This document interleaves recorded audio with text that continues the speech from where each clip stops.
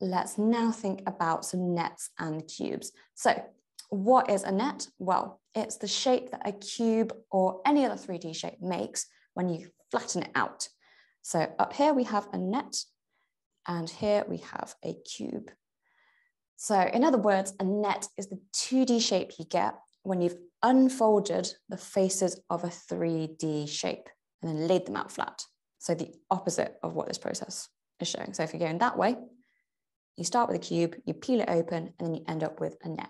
Another key piece of terminology is a face, not this face, but the face of a 3D shape. So a cube has 6 faces. You can only see 3 of them here, but that's a face. In nets and cubes questions, you will be asked to identify the cubes that either could or could not have been made from folding a given net.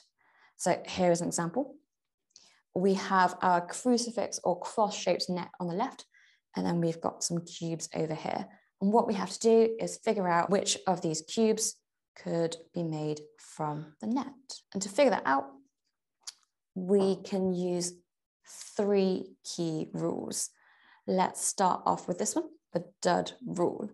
So a dud cube is one that shows shapes or colors that are not present on the net. So here, this one is wrong. There's no star on our net, so we know that we can rule it out.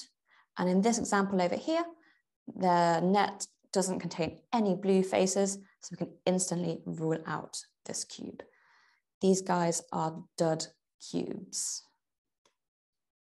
Our next rule is the opposites rule.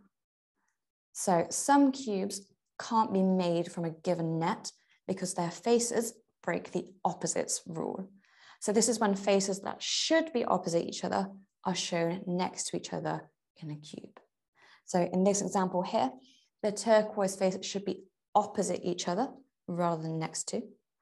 And then same for the stars. These stars should be opposite each other rather than next to each other.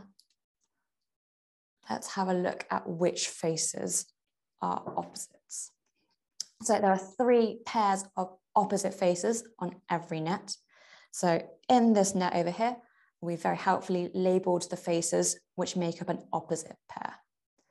So 1 and 1 will always be opposite each other in a cube. So we're 2 and 2, so we're 3 and 3.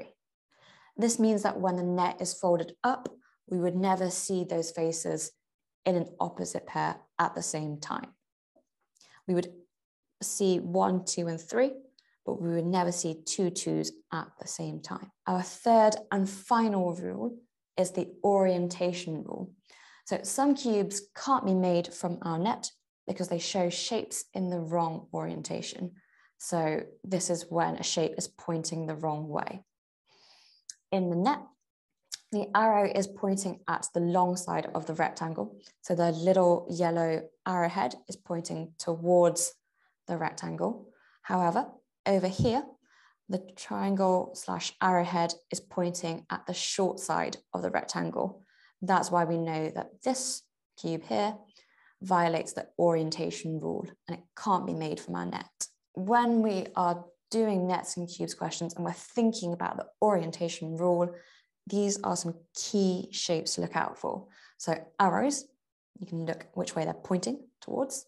Triangles, again, you can figure out which way they're pointing using the point. Lines, arrowheads, and then also stripy patterns, which are kind of lines, but embedded within a shape. So arrows, triangles, lines, arrowheads, and striped patterns. Look out for those. Going back now to the very first example question we saw, let's apply the rules we've just learned. So we know that we can rule out A instantly because it violates the Dud rule. If we look at our net, there's no green triangle, so our answer cannot be A.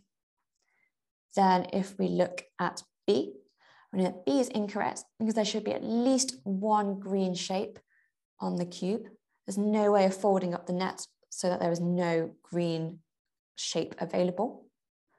Then if we look at C, we can see that it violates the opposites rule.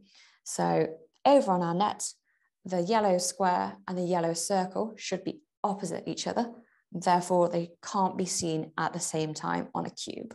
Finally, the orientation rule is not really applicable because the shapes that we have are squares and circles. We don't need to think about the orientation rule. We've already used the others to get rid of the incorrect answer options. And that leaves us with, I duck out the way, D, our correct answer. Now that we know the theory and the rules that we need to apply, let's practice using some questions. We have our very first question on nucleus. Which cube can be made from this net? Here are our results. The most popular answer was E. Let's take a look. And that is absolutely right. Well done. So starting off with A. A is a Dud cube. So it has a diagonal rectangle thing, which is not found on the net. D is also a Dud cube. It's got two circles instead of just the one. B and C break the opposites rule. So the black stripe and unshaded circle are next to each other on these cubes, whereas in the net, they should be opposite each other. So they shouldn't be shown at the same time. This leaves us with E, our correct answer. Ooh, look at this jazzy question. Careful now, make sure you read the question properly. It says, which of these cubes cannot be made from the following net? So cannot be made. And here are our results. The most popular answer was D by a country mile. Let's have a look. And that is absolutely right. How do we know? It violates the opposites rule. So if we look at our net here and look at where the yellow faces are, they are opposite each other.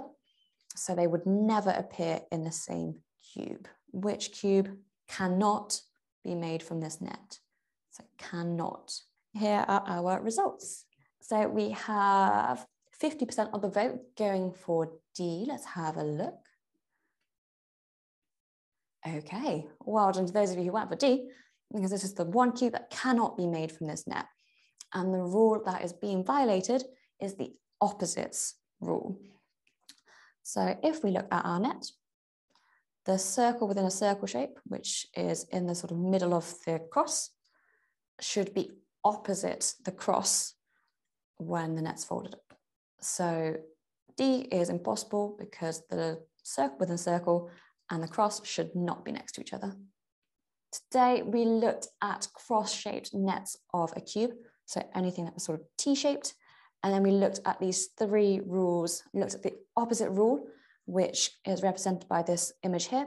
We also looked at the Dud rule, so when faces on the cube do not appear in the net. And we also looked at the orientation rule, so thinking about the way triangles, arrows, lines are facing. Those are our three rules to look out for with nets of a cube.